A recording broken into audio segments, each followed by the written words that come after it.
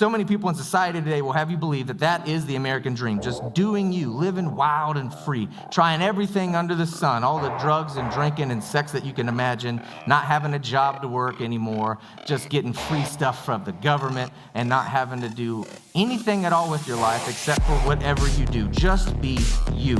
And notice that in the story and in your life, as long as you're living that way, you have an abundance of friends. Everybody's around when the going is good.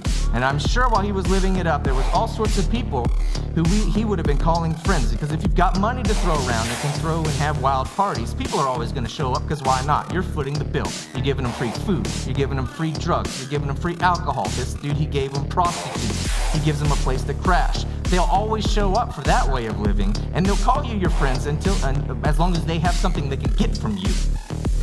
But where do they go when everything falls apart? Where do they go? Who's in your corner when life comes at you and you hit the bottom?